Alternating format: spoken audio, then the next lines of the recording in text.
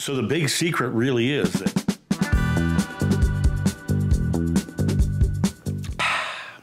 well, hello, my friends, and welcome to my living room. It is a beautiful Sunday morning. It's actually chilly outside. It's in the high 30s right now. Sun is shining, sky is blue. It's just a beautiful, beautiful day. I'm sitting here on my couch in my living room. There's my picture of Errol Flynn and Basil Rathbone, and that actually is a print of a drawing my great-grandmother drew many, many years ago, before I was born. And everyone in our family has a print of that. And my brother has the original at his house. I wanted to hop on and talk about this concept of the unveiling the mysteries, the secret teachings of Jeshua. The reason I wanted to talk about the secret teachings, if you go on YouTube right now and you type in secret teachings, you're going to find a host of videos that is all about the secret teachings of Jesus, the secret teachings of Mary Magdalene, the secret teachings of Thomas, the secret teachings of Judas. You're going to find just video after video after video of secret teachings.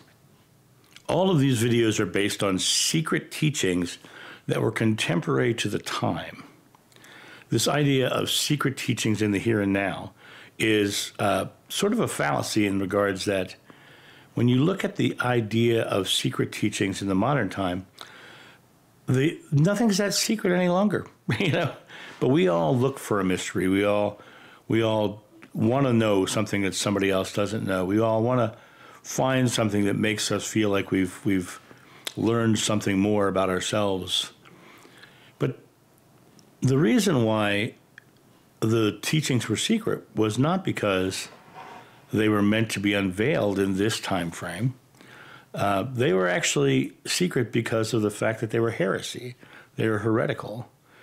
In the time of Jeshua, there were two ruling factions. There was the Sanhedrin, the Jewish council, who were more of the religious sort of ruler, and then there was the Roman, militaristic ruler. Now, when you really think about what these two various power groups had in common, is they both didn't want people to believe differently than they do, or believe them not powerful. Jeshua's teachings were all about empowerment. And in Judaic belief, God is above us, and it's a very much a hierarchical, vengeful and jealous God, as the Old Testament and the Torah says, vengeful and jealous God. And Jeshua was talking God is love. Jeshua was talking about, the kingdom of heaven is within you. It's your faith that heals you. You can ask mountains to move, and it'll move. Nothing's impossible for you. He really was, he actually at one point says, ye are gods in the Bible.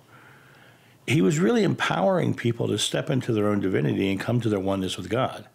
The Father and I are one. And he was doing it in such a way that people were waking up and really liking his message because they felt powerful. They felt good about what they were doing. They felt good about their lives. On the flip side of this, the Romans, they didn't want anybody to tell the people that they were subjugating that they're powerful. He didn't want the people thinking that they didn't need Roman rule, that this crazy guy was telling everybody that, leave to Caesar, which is Caesar's, you're powerful. He was literally telling people that they had all the power within them, and what these other people were doing were based in fears and anxieties. So the secret teachings were kept secret in that time for fear of stoning, for fear of being killed. And there's many references in the Bible where Jeshua takes a couple people aside, and in the Gnostic text as well, takes people aside and shares with them the mysteries, right? So he shares those mysteries. They come back, and people say, tell us what he said. And he says, if I tell you, you'll surely kill me. Because they were coming back and literally saying, it's heresy if I tell you, and I don't necessarily trust you, you might turn me in for heresy because I said something antithetical to either the religion or to the ruling militaristic power. So the teachings were secret because at that time they had to be secret. They had to be But it's not something that's passed down through the generations of people, that there's these secrets that are supposed to be unlocked in our time. The secrets have always been there. They're now open. They're out in the open. Over the past 20 years, as I've said on other videos, Christian churches have lost 54% of their congregations. Why is this? Because people are becoming empowered. People are stepping into that power that Jeshua talked about so long ago. For every one person who gives me a negative comment or calls me the Antichrist, I get 500 who tell me, this is what I've always thought. This is what I've always believed. This totally resonates with me. Wow, I've searched for this truth for so long. They feel their empowerment. They feel their oneness with God. They feel that connection. In that time, it would have been heresy. These people would have been killed for even saying it out loud. But here we are. We're in the modern times. And now in the modern times, we're expected to live into our own personal faith.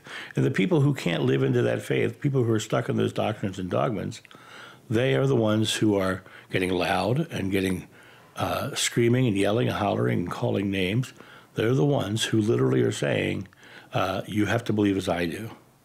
They're the ones who are stuck in their box of their religion, and they're the ones who are disempowered by the religion that they follow. And there are no secret teachings any longer. The secrets are all out. The secrets are here and now. You are powerful. You're one with God, and God delivers exactly what you believe. And that's the big secret of Jeshua's teachings. You guys have a great day, and I'll talk to you soon. See ya. Bye.